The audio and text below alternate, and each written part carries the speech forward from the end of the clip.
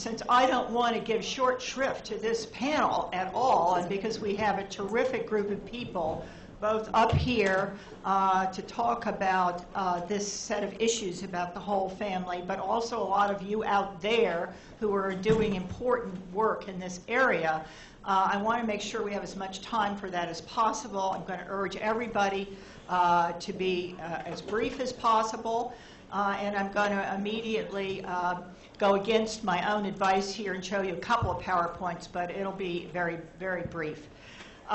This is a breakout session to try to dig in a little deeper on some of the issues that have come up very briefly so far, but we haven't had enough chance to discuss them.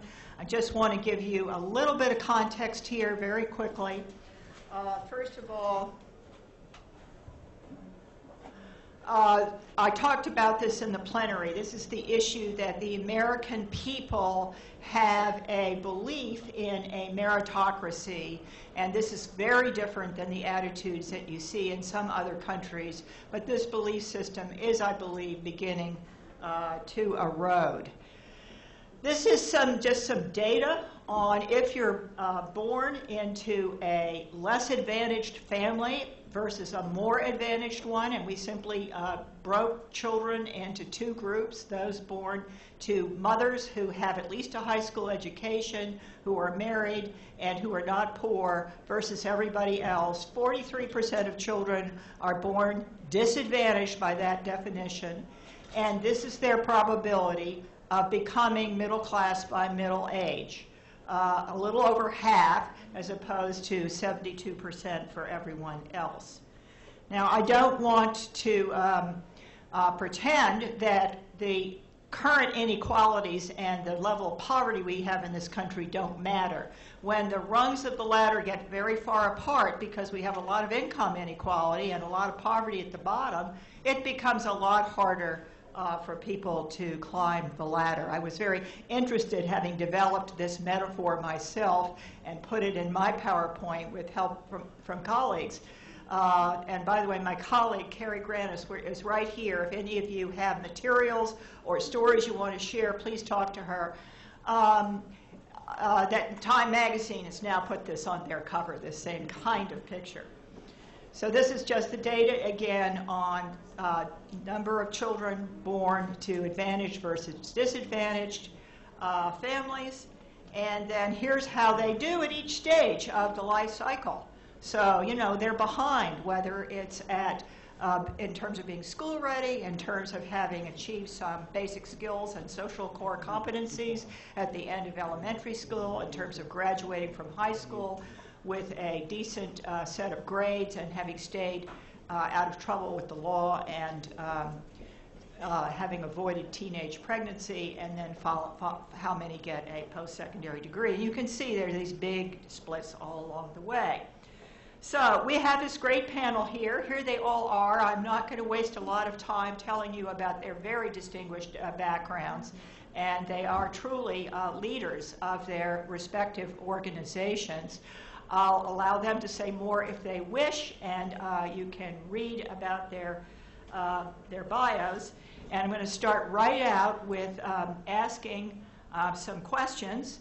And I think we should just start right away, and Kirsten, will start with you, with the question of, if you had just a few priorities that you could set for the nation in terms of how we improve the starting points for families and strengthen families so they will do better all the way through the life cycle, what would you do? And how would you coordinate it all? Because I think that's something you know a lot about. Well, so thank you all for being here, and I am so conscious of the insight in this room, so I think we're all going to try to keep our remarks brief, not do a lot of intros. You can find out more about us and our organizations online, and then break this open for your thoughts and ideas. You know, I think that we're here today because our I think our prevailing, certainly public poverty alleviation and economic opportunity creation system in this country is not working for the intended beneficiaries of it. And I think that systems, although they result in services and actions, are in fact premised on a set of principles. And that one of the opportunities that we have at this moment where, let's face it, that every trend line that we in this room, whatever party or ideology we come from, but every trend line that people who care about opportunity care about is going in the wrong direction, whether it's about poverty, inequality along racial lines, financial security. And we've got, where I live in Washington, a bipartisan super committee trying to figure out $1 trillion+ cuts to our federal budget, which, let's face it, is going to be cuts to a lot of our core safety net and anti-poverty programs. So this is a really challenging time, but the opportunity that we have, I think, is to reimagine and rethink how it is that our social services and social support systems work for families. So I'd like to start the conversation off by talking some about core principles upon which a system should be built. And these are so straightforward and so simple, but I think we've really lost sight of them. The first is that families matter and parents matter. And I think even as Belle's research shows here, we are interconnected in a multi-generational way, and I have been really dismayed over the last 12 years of being a part of LIFT's work, and many of you have been a part of these efforts for much longer than that, to see the profound divestment in programs that are supporting parents, adults, caregivers, the support structure around kids. I'm thrilled about some of the progress that the educational reform movement in this country has made, but again, dismayed that too often our conversation is almost about how is it that we replace families, how is it that we replace adults through systems instead of actually supporting and bolstering them. I'm a new mom, and I sure as hell believe that I play an important role in my daughter's life. I imagine all the parents in this room would feel the same way, and yet so often all of LIFT's families, our clients, are parents, and we'll go to funders who say, we only fund kids or programs that are touching kids. And we say, well, families don't operate in silos. They're connected. So we need a system that's looking multi-generationally. Similarly, like whole families matter, whole people matter. We've got a poverty alleviation system that is spread across over a dozen federal authorizing agencies that is uncoordinated, unharmonized. Often benefits are working counter one another, and it's still not even automated.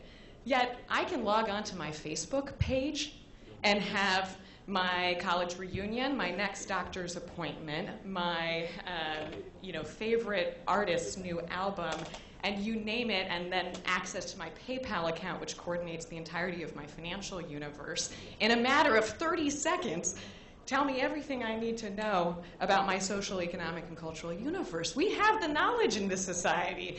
Maybe it's in the private sector, but why aren't we applying that to public systems? Finally, treatment matters. Respect, dignity, and treating people as assets and not liabilities in our society. It is really a sad situation that in a lot of LIFT's offices, we're trying to help people avoid ever having to interface with government for fear of how badly they're going to be treated in government offices. Over a long time, if you are treated as a sum total of your deficiencies, given poor or no choices, and told that you're not going to be successful, that makes an impact. So we've got to really rethink how we approach treatment, respect, and customer service. Thank you, Kirsten. Maurice, what's your perspective on this? Hello, everybody.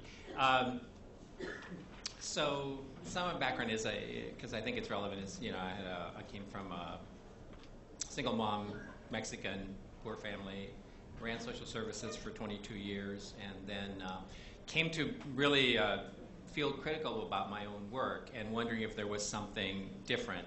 And I think what I went back to is that my mother was the one that really got me out.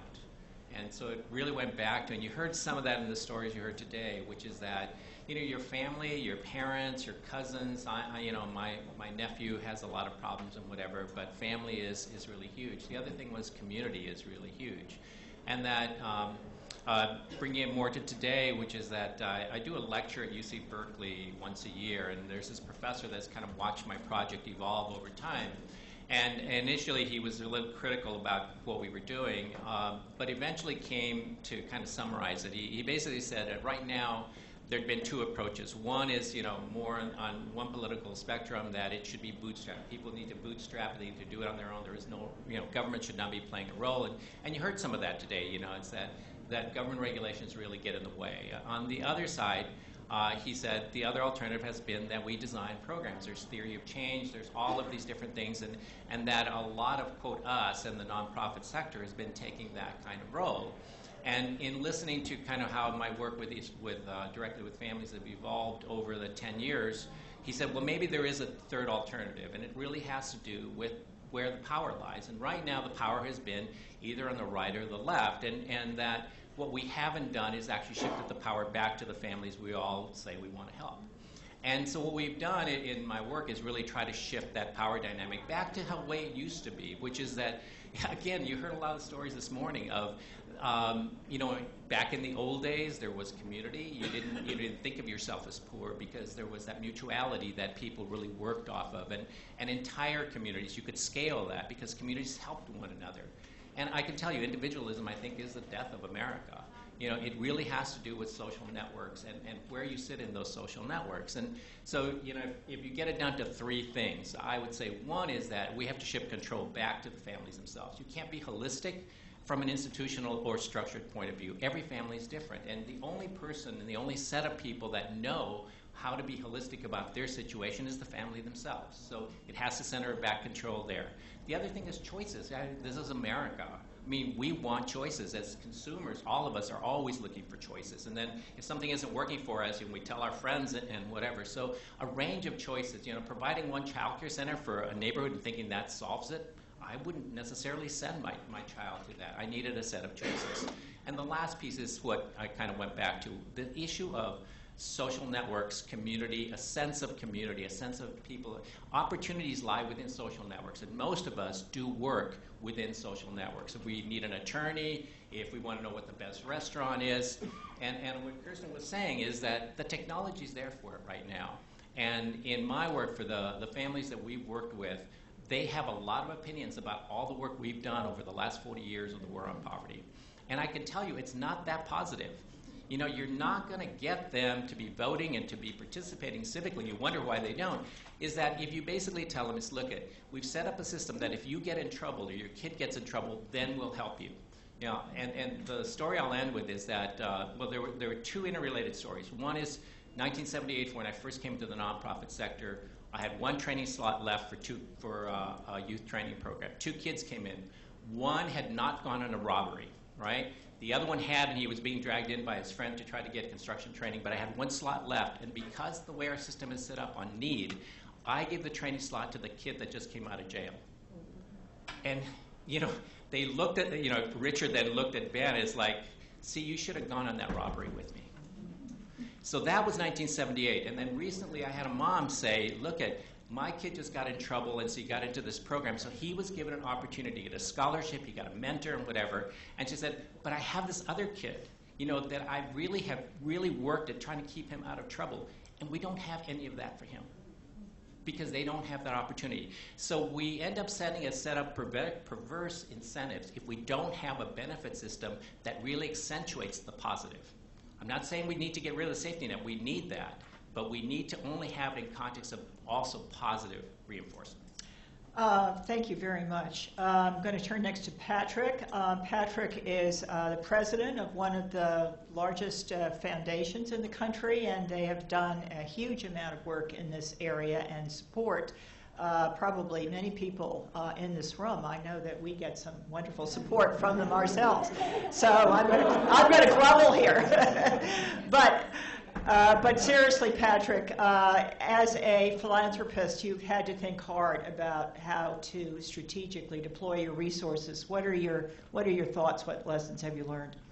I'm tempted to say the surest path to the American dream and opportunity is to become the president of a foundation. In the last 18 months, I've gotten incredibly smart, charming, and just darn good looking.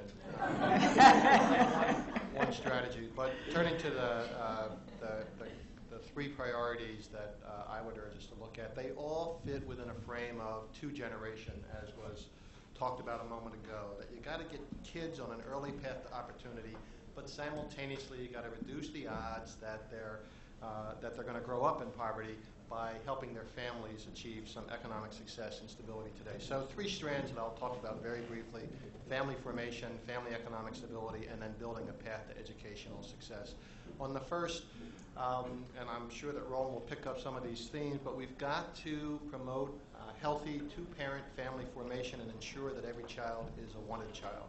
That starts with effective prevention services to prevent teen pregnancy. That includes promoting the delayed initiation of intercourse and easily available, welcoming, and effective reproductive health services for those young people who have begun to have sex. Apparently there's very little secondary virginity, as they say, and once kids start having sex, go figure, they keep having sex. So making good reproductive health services available is absolutely critical. Obviously goes along with comprehensive sex education that deals with a full range from abstinence, where you can promote that, and understanding the consequences of sexual behavior. It also includes, and I'll just mention, support for fathers to play a meaningful, healthy role in the lives of their children. I'm sure Roland will talk more about that, or will ask for our money back.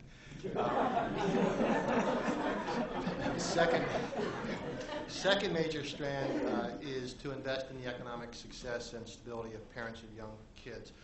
We talk a lot about the longer-term things we have to do to invest in economic success. I'll talk about them a bit, but I want to start with the importance of a direct, immediate assault on poverty, as well as investing in the longer-term paths to opportunities.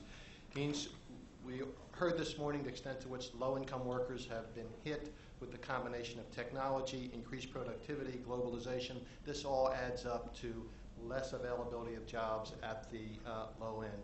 We need the kind of safety net programs that reduce the odds that children in those families, and we're talking about literally millions of kids. Poverty rate for children, by the way, is almost 22%, and for under age 6, it's 25%. That's poverty rate. If it's twice the poverty rate, which I think we'd all agree is low income, it's 44% of kids are growing up in those circumstances. So we need the safety net programs. We got to modernize the unemployment system. We got to keep the food stamp program available, and we've got to think about things like supportive housing, et cetera. We also need to continue to provide the kinds of income supports that also motivate and reward work, such as the EITC and the child tax credit. When we think about the longer range, we've got a couple adult basic education, because so many of the folks who are at the lower end of the income scale need additional literacy and numeracy supports. We've got to couple that with skills training that provides a pipeline to real jobs that was mentioned earlier today. I could go on about work supports and child care, et cetera. I won't, because I'm getting the sign. Third issue that we need to pay attention to invest heavily in prenatal to third grade interventions that have evidence of effectiveness in preparing kids to be on a sound path towards educational success. That includes the whole range from family-focused prenatal care, home visiting, early childhood, preschool and early elementary school investments, and scaling up those interventions that have the best evidence of success. If we do everything you need to do to have a child reading proficiently, not just reading, but reading proficiently by the end of third grade, they are usually on a path towards success. So if you think about it, it's not just about what happens once they enter elementary school. It's thinking about their whole developmental trajectory. Reading proficiently by the end of third grade is just a marker, but it's all the things that have to happen around health, social development, behavioral development, being able to regulate oneself, etc. So I'll stop there and trust that Roland will pick up on the family, the fatherhood piece of my comments. Won't you, Roland? I will. My new job.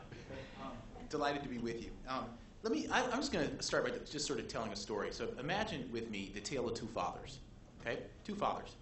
Father one, he's sitting in his living room watching his favorite sports program with his favorite cold beverage.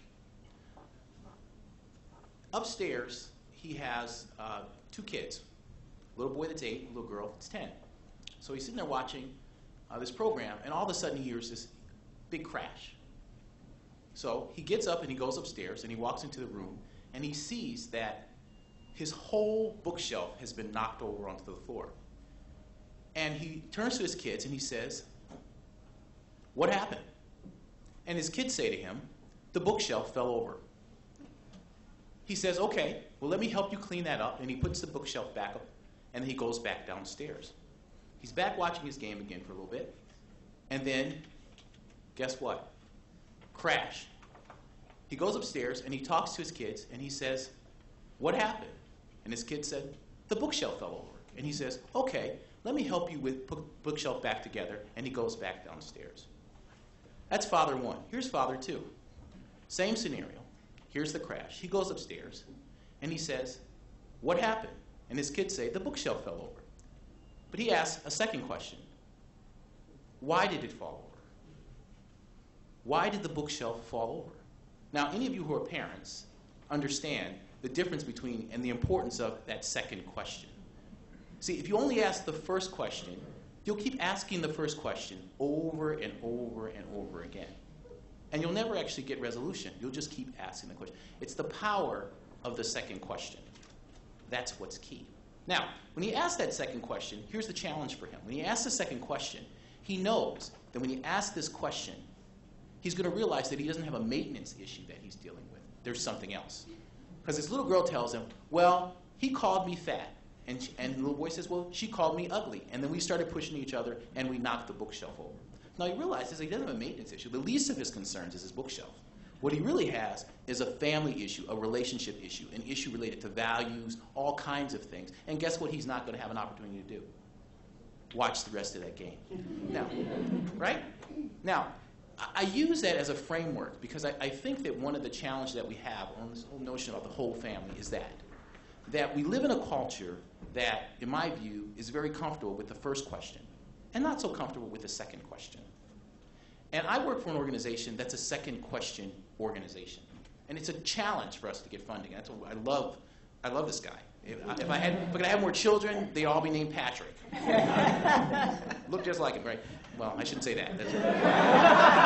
My wife probably has to say about that. They look like me, but they'd be named after him. There, clean that up. Is this video recorded? Anyway, so we live in a culture that wants to ask just the first question. Because, see, the first question's easy. I'll give you just a quick scenario that kind of illustrates this point more. This is a true story. There's a little boy named Xavier. And Xavier is 16.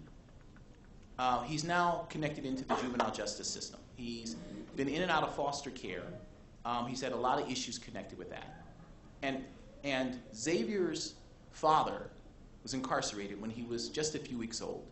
And his mother was murdered right in front of him.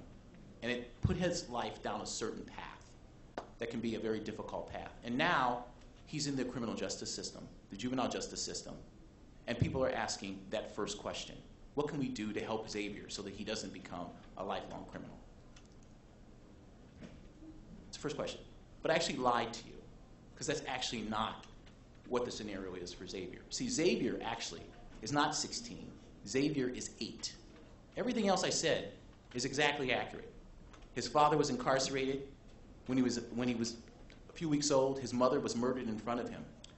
But what happened, something happened that changed his whole trajectory.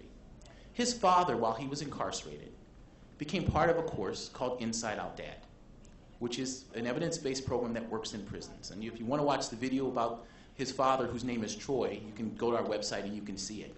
But he was totally transformed by going through this program. Totally transformed. See, someone asked the second question early on that enabled this program that could transform this guy's life to be there at that point when he needed it. Troy's been out of prison now for 7 years. He's been raising Xavier. He has a job. He works in a funeral home preparing dead bodies. I had dinner with Troy just a couple of weeks ago, and there was a couple of things he said to me that were very important and illustrative. The first thing he said, that when he found out that Xavier's mother had been murdered, his first thought was to murder the guys who murdered her. That was his first thought. But the guy who was facilitating this program said something to him that just spoke right to his heart. And he said, what would be the best way to honor her? What do you think she'd want you to do? Kill the guys who killed her or love the boy that she loved? It totally transformed him. It's a second question.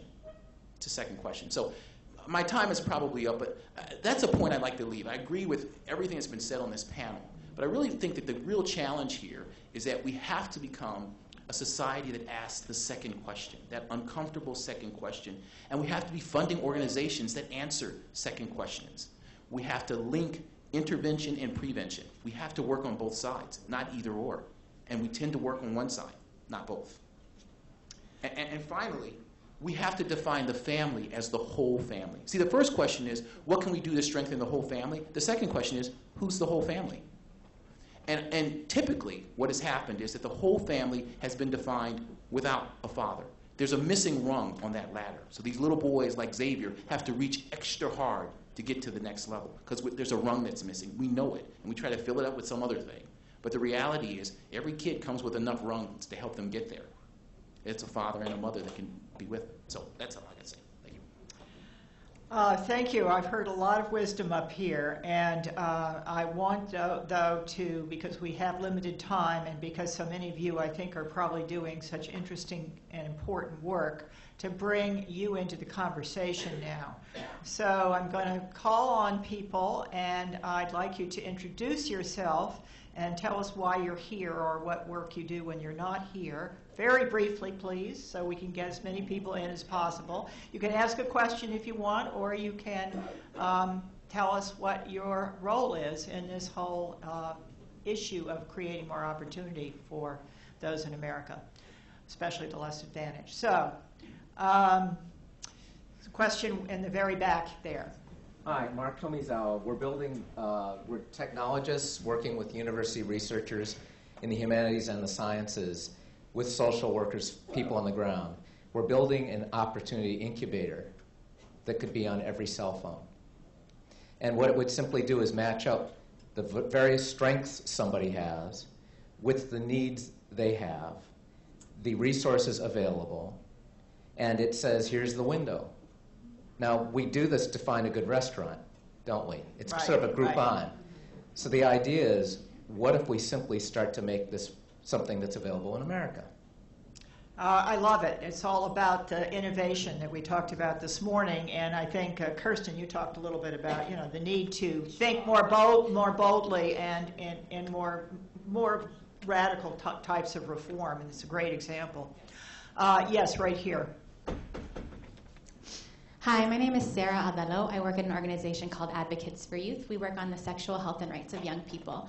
And there are a couple of things that I wanted to bring up. I'm really glad the panel brought up the notion of the whole family. And because I do think we function in this image of family meaning a nuclear family, and that is incredibly concerning because, it is like being a single parent is okay. There are same-sex couples that are out there that, and I was concerned, reading through some of the policy document that I don't think it really reflected some of these whole family issues. So, for example, if we're talking about parents wanting to support their families, if a parent can be fired from their job for being gay, what does that mean in terms of their family stability? The other thing that I did want to mention is that I'm really glad that Dr. Sawhill brought up family planning, and I'm really glad that Mr. McCarthy also brought up sex education, because we know, unfortunately, young people are not getting the information they need to make healthy, responsible decisions for themselves, whether that is to abstain or if they decide to become sexually active. that they are accessing family planning services. And family planning, until a few years ago, was a very bipartisan idea. However, again, it is not in this document either. And so I'm concerned that, has a sense of what the right is shifted so far that we're leaving out the people on the ground that do support access to sex education, that do support access to family planning services, that are in same-sex couple relationships. I think this is a really great space. There's a lot of great energy here, but I don't want us to have a missed opportunity in this opportunity space. I want to take the privilege of the moderator here just to follow up briefly on that. We have done research at Brookings that shows that if we simply expanded eligibility for family planning under Medicaid to the states who haven't had the more liberal eligibility standards, we could save enough money for the American taxpayer to pay for the entire Head Start program. And that's under very conservative assumptions about the savings. So, I mean, certainly don't want to argue that the only reason to do that is just to save money. On the other hand, it's a win-win. It could help improve the lives of the families involved and the children who are involved, but it could also cost less than what we're spending now. And a very rough first draft. So I don't know if you aren't able to come to the coalition meeting tomorrow, we should get connected because there's going to be an ongoing policy council, so it's not complete. Patrick, since you were the other person who brought up this issue, do you want to say anything more about it? I think the only thing that I would add, some of the work that we've done and or funded as a foundation has also demonstrated the importance of including parents and other adults in the community in this conversation, which is often left out because folks are concerned about adolescent reproductive health on one side of the aisle or the ideological spectrum. And I think we've found ways to reassure that this is not about taking away the rights of the adolescent involved with a reproductive health decision, but at the same time, again, I think the research is clear that if you can get a parent ideally or another askable adult engaged where there's a relationship and that they have the right information in the community, then in fact we've shown reduction in teen pregnancy and STD infection as a result of that kind of approach. This is plain talk. Plain talk. Yes. Back here on the aisle, yes. I hope this is appropriate and this is the appropriate room. I was trying to follow you. As far as the whole family, anyone can answer this. What is the American dream? I know that may sound like, what is she asking? According to what she's talking about, according to what everyone up there is talking about, and you all were in the room and I didn't get a chance to ask the question, I think it's still appropriate. What is the American dream? We're talking about whole families here. The American dream makes a difference to what we consider as important and important types of family. If no one wants to answer, please ask me for my email address. I would like to hear what you all have to say or read what you all have to say of what is the American dream, because it makes a difference with that holistic approach for children and families.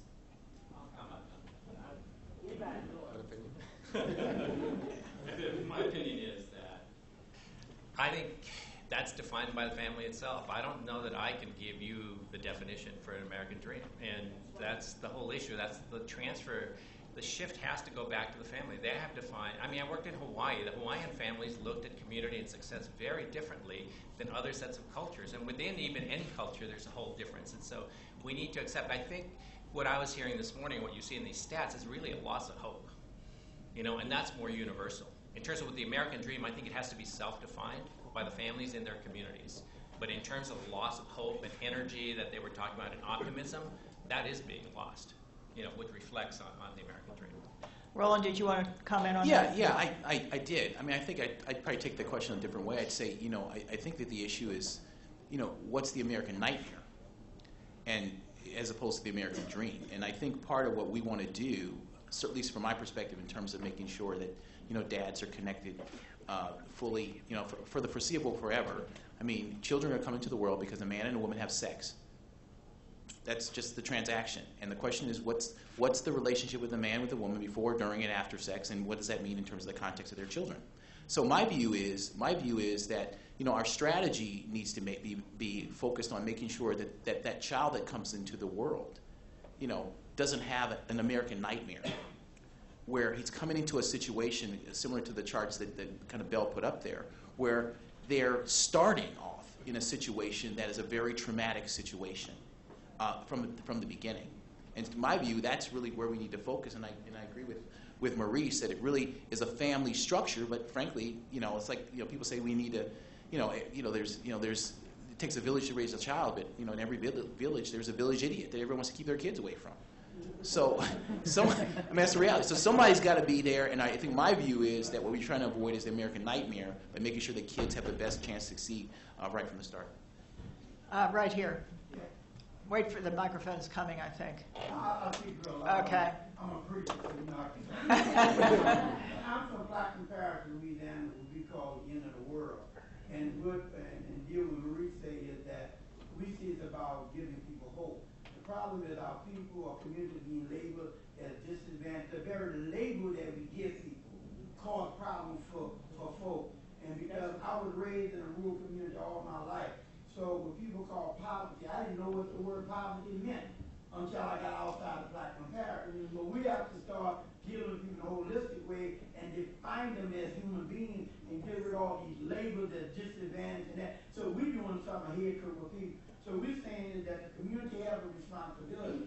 But one of the problems we find out after Katrina, when everything that we own was totally destroyed, we found out that our government can spend billions of dollars overseas and can't do nothing on it. So how do you help people understand that as a family when you can help families see? So with our job, what we've been doing for the last 2 years without any government, we can't get foundation money because we're saying, how do you evaluate hope? I heard somebody say on stage, if it can't be married or something, it can't be married. But we disagree with that concept. And so the thing is that how we define something. So we're saying, how do we give people hope, but they can understand that in a family, when people love each other, caring, when you talk to the family, I thought the kid was doing it to get his attention. But what it's saying is when we begin to start making the family love each other, deal with the power of love and the power of faith within their own self, that will change. And that's hard to get funded for. So we have to look at the family, define themselves spiritually and mentally. Once we get the people there, then sex going to go down, those things go down. So we have to redefine this whole, stop the laboring that we do in this country for all these different institutions, and that's causing problems. Thank you. You want to comment on this, Maurice?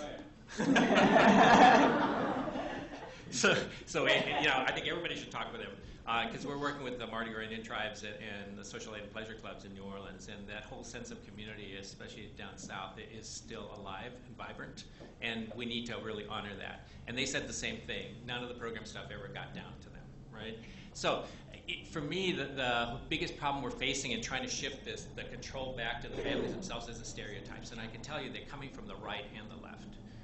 So the whole thing, if you watch a Daily Show and whatever, there was the low-income families being called moochers, non-productive. At one point they were called parasites of animals and raccoons, and they're the takers from society, right? And that was that. The other piece is when we say they're disadvantaged, they're victims, they're all these excuses, it paints the same picture. That somehow or other they're not capable. And in that sense, then, we disempower everybody. And you're right. I mean, the solutions to poverty are the way we run our lives. We don't have to have new theories of change. We've seen it. We've seen how community forms. We've seen how they help each other. We need to go back in history and figure out what it was. And then you guys need to be funded. Kirsten wants to get back in on this same topic, I think. So two thoughts. The first is that I think it is so important to name the fact that, as soon as we start talking about, low income or poor families, we start using a whole nother vocabulary, right, that we never, ever apply to people in the middle and upper classes. I am not self-sufficient, nor is anyone here. I'm not independent. I'm not, I can't tell you how much it takes for me to keep my own life together. But I get praised and rewarded for the ways in which I ask for help or such, So I think that it's very, very important for us to call ourselves on language because it matters. Secondly, I think, we focus so much of our work in programs really on just treating people as if they're just about their one situation. So we're just looking at a kind of micro situation and trying to solve that, where what we're trying to think about at Lift too is what actually tethers someone to success. So what will keep someone in a job or in stable housing, that's not a situational matter. So much that has to do with how they are feeling as a whole person, how confident they're feeling, how much sense of optimism and hope they have, how much sense of control and choice they feel they have, but it also has to do with how connected they're feeling to their own community and opportunities that they have to give back. So I think we've got to, again, move just from situational solutions to a whole person and whole community solutions. Thank you for that. Can I just follow up? Well, there are some hands up there in the back, but I want to follow up with both of you, Kirsten and Maurice, because what I'm hearing here is there are a lot of strengths within communities and social networks and in individuals that we're not recognizing and that we're not heralding and celebrating and building on.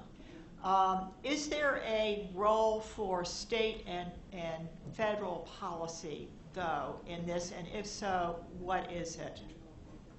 It's huge. Now, I wouldn't separate state, federal policy, government policy from philanthropy and whatever, because what we're talking about is attitudes towards people. If there's another, and that attitude is being set not just by government, right? So I'm on that President's Council with Patty Stonecipher and whatever, and we have these discussions, and they were there, well, what could the president do? Well, the dilemma is that on the council, everybody keeps going to a program, something we can do, right? As opposed to an attitude, which is what you're talking about. So I'm over there, no, what you need to do, well, if I was talking to the president, what you need to do is really, recognize these families that they do have strengths, that they can take initiative, they are capable. And the fact that 50% of the kids graduate in a neighborhood where they were scared of the police, they're scared of each other and whatever, you need to honor that 50% that's graduating. The solutions lie there, and that's where we need to start our funding. Instead of all these programs, you need to kind of shift where the money and recognition goes. So what can government do? Some of it is recognition, because right now they don't have money. They need to stop the leakage of all the cuts that are going in. In many ways, I think progressives have undercut their own message, and we get attacked, and cuts keep happening because we try to make everybody feel sorry for our families. This is not, you need to talk about how to invest in these families because they want to be invested in. They don't want charity. That's right. That's right. So that's where government needs to change its policies from charity to investment. And I see. Sorry. I want to call on the woman on the aisle with the red vest. Hi. I hear what you're saying, and I know we dance around a lot of things, but I had the fortune this year of being the lead speaker for the YW series beginning conversations about race. Racism is at the bottom of it. Nobody likes to talk about that, and it's okay. The other piece of it is nobody rises to low expectations. My question to you would be, how do we get the schools to understand that just because a child comes from whatever the circumstances are, that they don't want to achieve, therefore you expect little from them and you get little?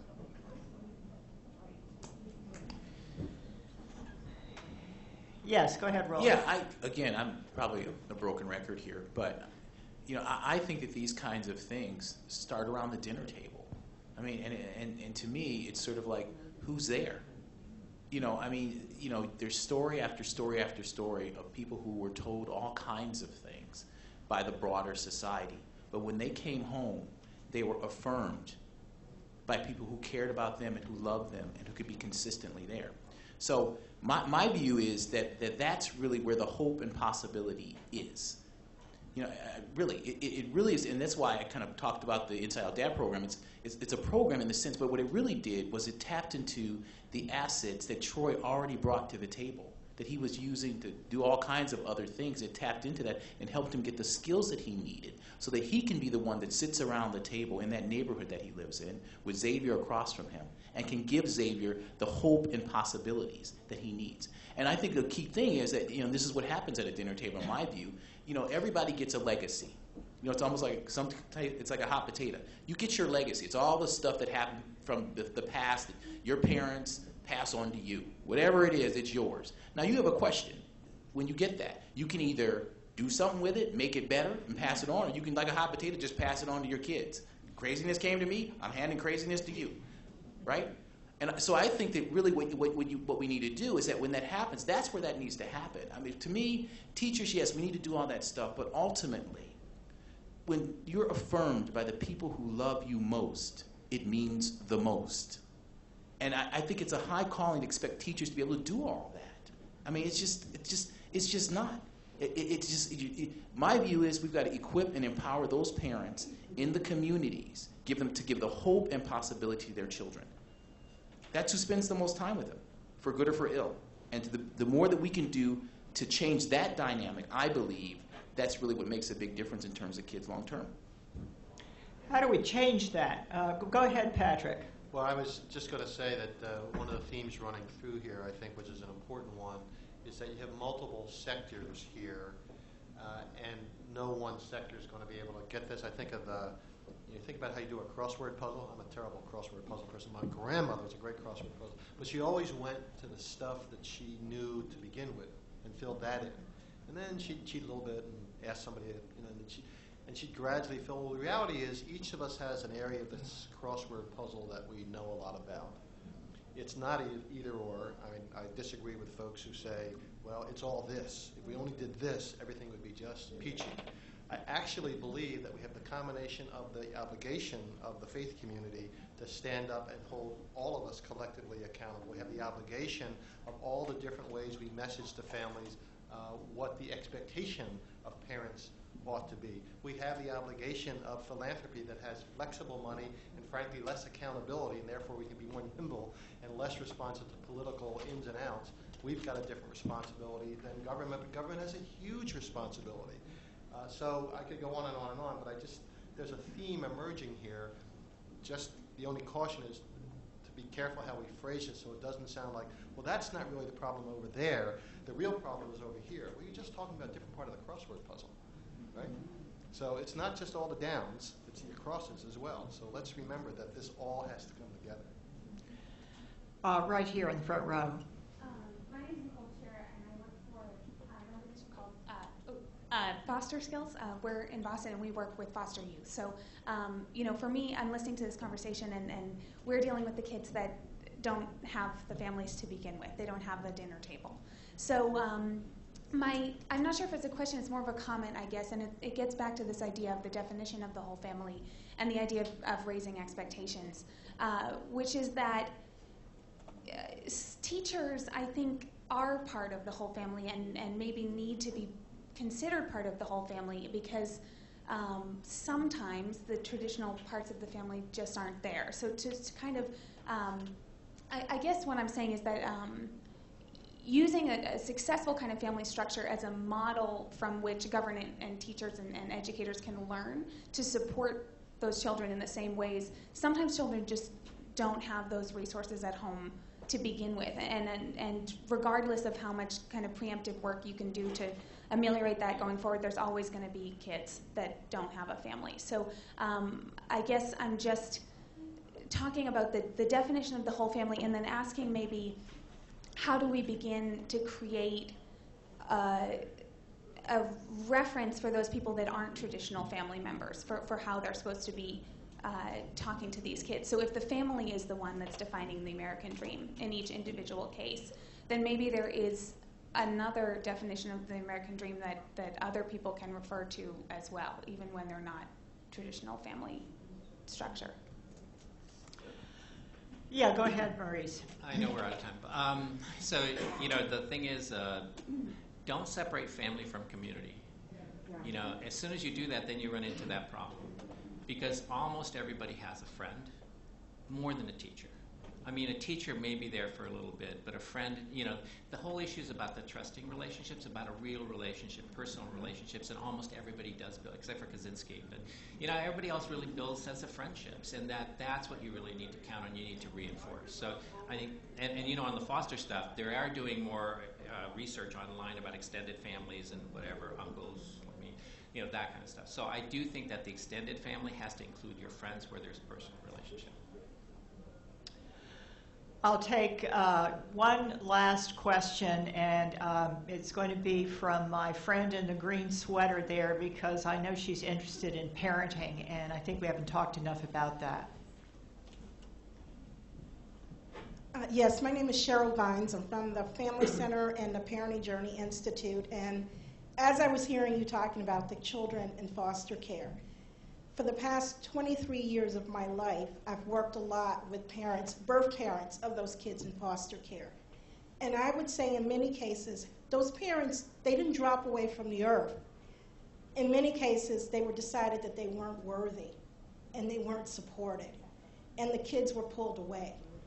Now, I'm not saying that all of those parents, for whatever reasons in their life conditions, have left them with what they need to be able to sometimes successfully raise their kids. But I don't think we've invested in them in the right way. And I think this is about the whole family. And you're hearing more and more, if you're working with foster children, you know that a lot of those children themselves also end up with children who are in care. So we have to figure out how to break the cycle and break the chain. And I think it starts with working with the parents who are already in those households that, you know, when I ask parents, you know, how many of you had the dream when you had your child to have the state take them away and have you say, you're a bad parent? Not one person raises their hands. And then I ask them, how many of you love your kids? They all raise their hands.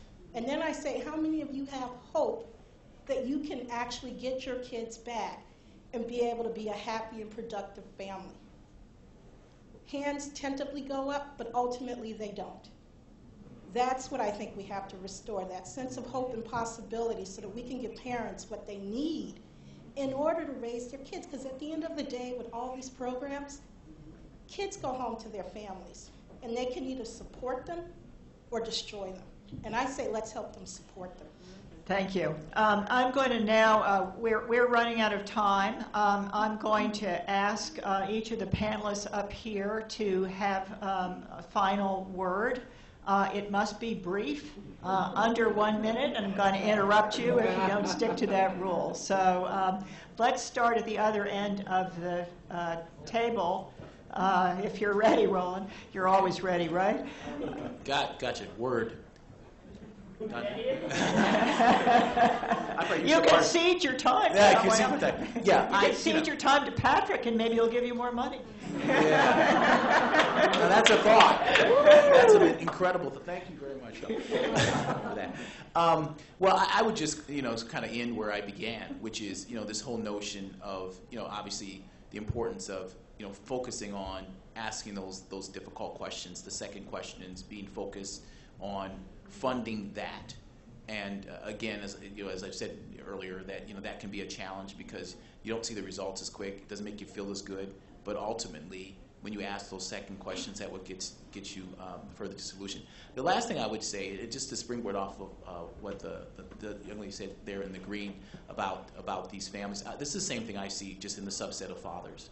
There's this inspiration that people have when they become parents, and the question is, how do you move them from inspiration to action?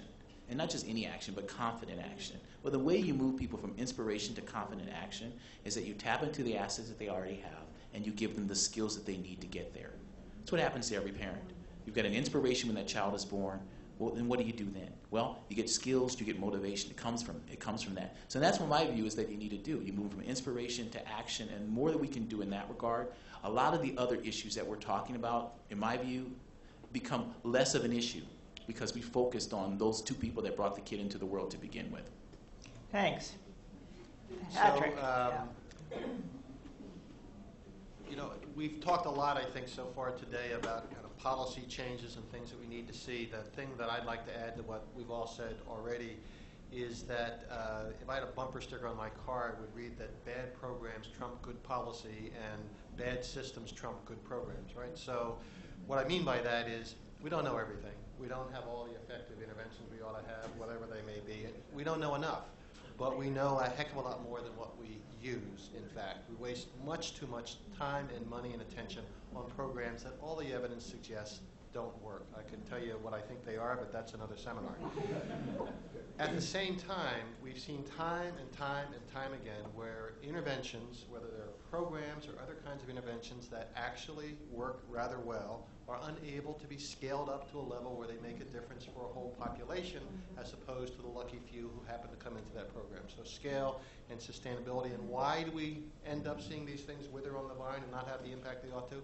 Is because of the way systems are structured. They're not often structured in a way that has the financing aligned with the outcomes you want to get, that have the information systems that you need, has the workforce, has the right approach to engaging families, not only in a respectful way, but in a way that empowers them to take control of their own lives, that makes decisions in the right way, and that you get the delivery processes right. Those kinds of system problems will trump the best program, chew it up, and spit it out the other way so it's unrecognizable from what the original idea was. So I think I'll stand on that as a last word. So instead of a story, my point is that really the only difference between those in this room and low-income families are that they have less money. You know, and so the issue to me then is like, we'll get money to them. I mean, and that's what we have. We have money. Obviously, we have a lot of programs and advice too, but really what they need is they need our money. You know, and they need our social networks that have opportunities. So I'd say those connections are really important. So I would take a lot of this money we give to the 1%, and then a lot of the money that we give to ourselves to go to conferences like this, and give it to the families. We have mechanisms. I mean, there's mechanisms that we are experimenting with to get money to families based on their strengths. Instead of all this needs stuff, we need to find out what their strengths are and then invest in that. So to me, there is a transfer of both social networks and a transfer of money that really needs to happen. That's when we've seen results out of these families. It's, two last thoughts. First, to the woman in the red, thank you for naming race as a huge issue. We could have spent the whole panel talking about that, and we probably should, as well as structurally low standards that are baked into systems. So I want to just acknowledge those. And to the question about the American dream, I guess I'll say that my thoughts on that are that the circumstances of your birth, a matter of sheer chance and luck, shouldn't in any way inhibit your potential to pursue your dreams and achieve your full potential. I mean, I think that's what Elaine Chao and others were talking about, but that's not the story in America right now. It's just not. So we got to get back to that. Well, I want to thank all of you for being here, for caring about opportunity, however you define it, for caring about the whole family, however you define it. And I especially want to thank the people up here who shared their ideas and their time with us. Let's give them a final